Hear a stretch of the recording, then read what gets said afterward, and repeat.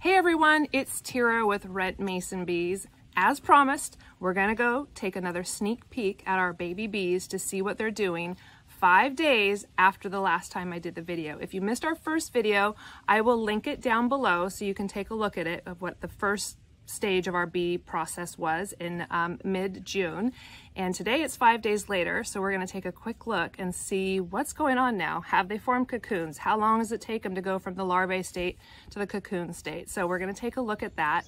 But before we do, I wanted to talk to you a little bit about solitary bees. When I first became a host, I had no idea what a mason bee was, or a leafcutter bee, or even what the word solitary bee meant. Well, it means what it means. Solitary, alone, by themselves. They don't work in a hive. Every female solitary bee lays their own eggs, gathers their own foods, find their own nest, and most solitary bees, 90% of the bee population are solitary bees, and most of them live in the ground. Some will find natural holes. Leafcutter and mason bees do not chew wood. That's a big question we get all the time. They don't chew wood. Those are the carpenter bees.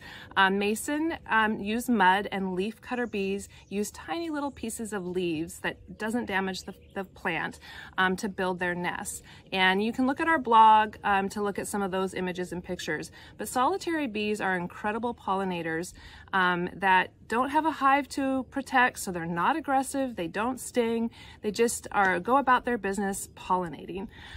So on this pollinator week, which we are still in, I wanted to share a little bit about solitary bees because not many people know about them. And I wrote a blog post early on when I first became a host to talk about what I learned as being a first new bee host. So I'll post that down below as well. But yeah, let's go take a look and see what's happened 5 days after we opened up our bee block. Okay, let's go.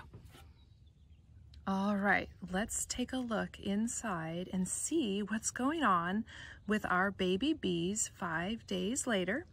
You can see that these mason bees have plugged up each hole with their mud that protects their babies inside. All right, let's take a look.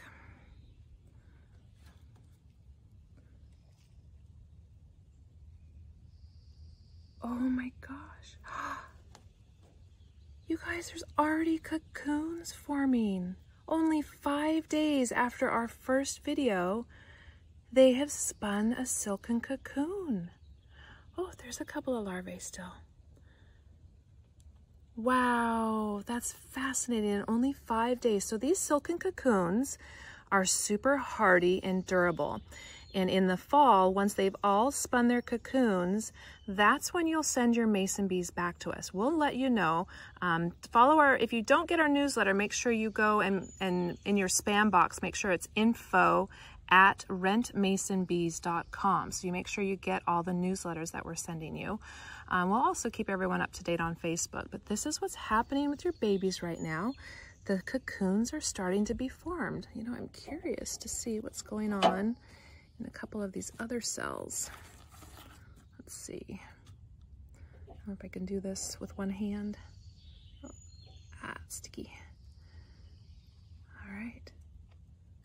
Oh, whoa, whoa, whoa, look.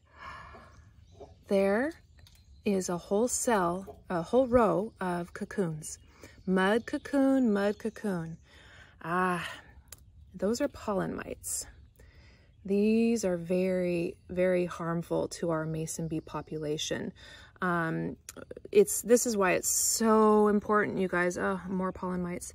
It's so important to clean your mason bee blocks every year. I know a lot of people like to drill holes in wood and raise mason bees that way, but you're not able to clean out all the predators that can really harm your mason bees. What pollen mites do is they just sit there, and in the spring when the mason bees hatch full grown, they crawl through the chamber. They have to crawl past the pollen mites, and then the pollen mites attach themselves to their back. I'll post some links down below so you can see what pollen mites look like on your mason bees. But this is why, you guys, this is why you rent with us. You don't have to worry about this. We clean all the predators out of every single nesting block and protect our mason bees all winter long. So this is please, it's so important to clean your mason bees every fall. You've got to get rid of these predators because these can multiply and really, really harm our solitary bee populations. But sorry to put the downer stuff down, but more than anything, this is just fascinating that these cocoons have already formed 5 days later. Oh, this is amazing. There's even some up on the top. All right, here we go. Okay, wow. I can't believe that they've already formed cocoons only 5 days after we saw them in their larvae state. That's pretty amazing how fast they did that. Anyways, I do want to talk a little bit about the pollen mites that we found. Pollen mites are nasty. They cling to the mason bees, they can't fly, and then they eventually kill them, they die. And so it's so important every year to clean your mason bee nesting blocks. It's really, really important. I know a lot of people like to drill holes in the side of logs or use bamboo tubes. Those two types of nesting materials are the worst nesting materials for mason bees because you can't pull them apart and harvest and clean the cocoons and sterilize the nesting blocks every year. If you rent from us, that's what we do for you. You don't have to do any of that when you rent from us. I'll link the video down below. You can see our cleaning process. It's pretty fascinating how we harvest and clean millions, I'm not kidding, millions of cocoons a year. We have this huge light board that we handpick the non-viable bees out of. You can tell. I'll post it, like I said, in the video down below. But for those that like to raise mason bees on their own and have their own bee populations, please, it's so important to harvest and clean your cocoons every year. A lot of people say, oh, I don't have any problems with my mason bees. I've been doing it for years. I never clean them. It's to the point where once they start getting pollen mites, it will decimate and your whole mason bee population could die in the matter of 3 to 5 years. So you might be doing a lot with your mason bees, but if you're not cleaning them every year, it's not a good thing in the long run. So please do that. I'll post lots of links down below on the importance of cleaning. There's a lot of really great articles that other people have written about the importance of cleaning your mason bee nesting blocks. But yeah, so today was really fun to go see that 5 days later, our baby bees are now forming cocoons.